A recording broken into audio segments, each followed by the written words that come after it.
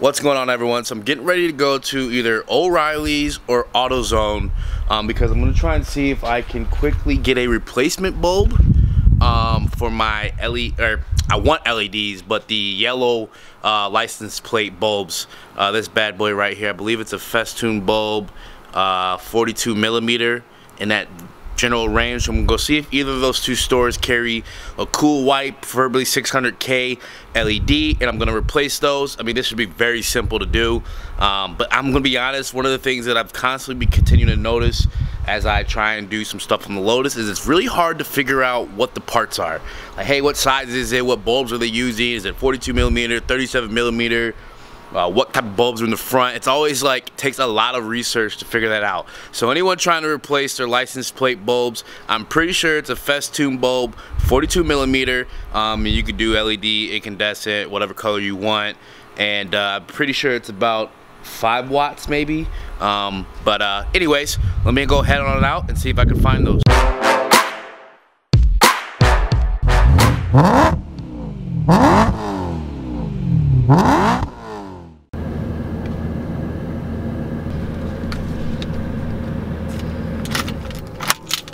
Okay, so O'Reilly's is the first stop. So I'm gonna go in and head inside and see if I can find the bulb. I didn't actually check online, but I'm hoping this is a pretty common bulb. It should be. I mean, I'm pretty sure most license plate bulbs are probably about the same type of bulb. Let's head and see if we can find this bad boy.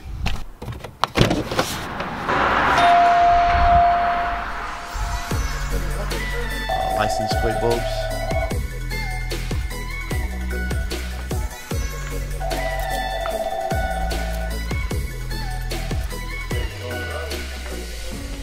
I think it's also on an LED print. Yeah. Okay guys, so the guy that worked at O'Reilly said that because I'm trying to do an LED, I may need a resistor. I highly doubt I do. I saw a lot of people do LED. So I bought one real quick just to try it out, see if it works. So then I'm gonna go back inside and buy the other. They literally only have 2 in stock, so I told them to hold it. I'm gonna do the DIY right here in front of their store real quick just to see if it works. Like I said, it's super simple.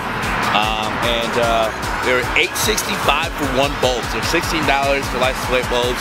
The guy originally picked up the same replacement one. I'm like, I don't want yellow again, man. I'm trying to get some white. You got white?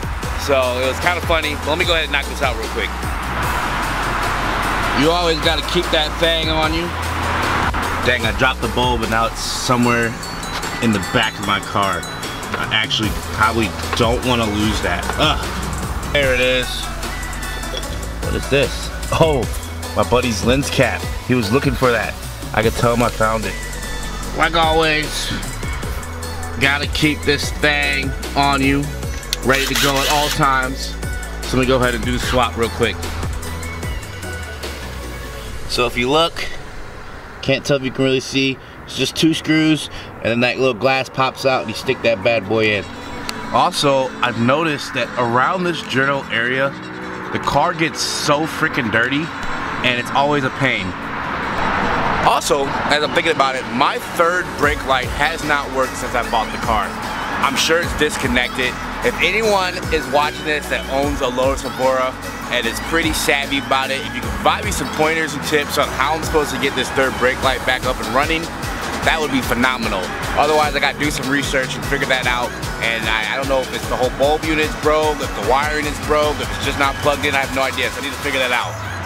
But like I've said before, it's very hard to find information readily when you're on the forum. So I'm gonna have to do a little research to figure that out. Any pointers and tips, that'd be great. Thanks, guys. All right, so I got it unscrewed, as you can see. And now I can just insert the new one in, and then I'll test out the light real quick. All right, I got the bulb in. Make sure you put it in with the LEDs facing down. Obviously, you don't want it to be shining into the box. With incandescent bulbs, you can put it in any way, so make sure you put this in the proper way. I'm gonna turn the car on, see if it lights up. We have light, guys. Super simple. So you can see the old color there, real ugly and yellow. New color, very similar to my light color on my new bulb. So I'm gonna go ahead and buy the other one real quick and complete this DIY. Alrighty, new light in, old light in. I'm actually gonna wait till nighttime to switch this one, just so you can see the color difference at night because it's so simple to do. But I'm gonna go inside and buy the new one, so I have both bulbs ready, and pretty easy. And the bulb I picked up was a Sylvania LED 6418 cool white. No issues there. For anyone that's probably gonna try and maybe just buy the same bulbs or wants to have an idea, this is the bulb I bought. I always get these dots on my car, and specifically every now and then I get this same dot in almost the exact same place like every day. It's very strange. Second bulb acquired. We are in business, boys. We're all good to go. So it's pretty cool. I mean, the car gets pretty good respect by itself. A lot of head turning and stuff as people try to figure out what the car is. When I'm out with other guys with like Lamborghinis, McLarens, and all those well-known established cars, my car just disappears.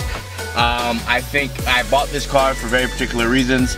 I can't be upset that people don't know about the car. I mean, how can I blame them? Lotus is not that well-known in the United States, but it's whatever. Anyways, super easy time to be able to go down the street. It's like 3 minutes from my house. Randomly just picked up 2 of the bulbs, got those in, excited to kind of see how they look at night. I've been getting so much smack from some of my buddies. 1 second, guys, I'll get back to it. So yeah, like I was saying, my buddy was giving me so much smack from having yellow bulbs in the back. And he was like, hey man, this is 2019, how can you have those terrible colored bulbs? And he's right, I actually didn't know they were that color. Once again, another downfall from Lotus. Why would you put yellow bulbs in a car in 2019? It's ridiculous. But anyways, it's just the small things that lead to easy fixes. While I'm talking about fixes and things, a couple things on the horizon that I want to be able to do is I really want to detail and clean this car. I haven't really taken the time to try and get a lot of the paint correction on it, nor have I ever really done that because my M3 is satin and you really can't do some of those processes. But I'm probably gonna go out, get some pads, get some different stages of wax and stuff like that, polish and buff the car, and then ceramic coat it, and then probably do a nice interior cleaning. I could pay someone to do it, but honestly, I like doing YouTube content, so it's easy content. And it's a great experience to really just get up close with the car and really, you know, feel the entire car out and understand kind of the condition of the car as I go about doing that. Also, I'm gonna end up changing my oil. I need to do an oil change. Looking, it doesn't look like it's too hard. And so I'm gonna actually buy my oil and actually do that change. So I have a DIY video for the oil change coming up soon. Hopefully I can have a buddy help me out using some race ramps and whatnot to be able to make it a little easier. But anyways, that's it guys. I'll wait till the night time to show you guys the difference in the lights, finish that up, and this will be it. Appreciate you guys for checking me out. What's going on guys? So it's now dark outside, so I'm gonna show a quick comparison. Almost fell. A quick comparison of the original bulbs that were in the license plate and then the new LED bulb. So here's a good look. Original light, new light. Absolutely much better. And then my tails. I mean, the light that the camera shows for these tails does no justice to how they look in real life. These tails are amazing. But let me go ahead and swap out the other license plate real quick. I really do love the look. It really updates the car. I mean, the yellow just was, it's just looking so bad. It was just looking so bad with the yellow light. Now with the white light, you can really, really adore the rear end of the car. Let me go ahead and finish this swap real fast. All right, guys, so I got both of the lights in. You can see now the rear look of my Lotus Evora at night. Very clean, much better look than stock. I'm a huge fan. It really makes the car look a lot newer. No complaints.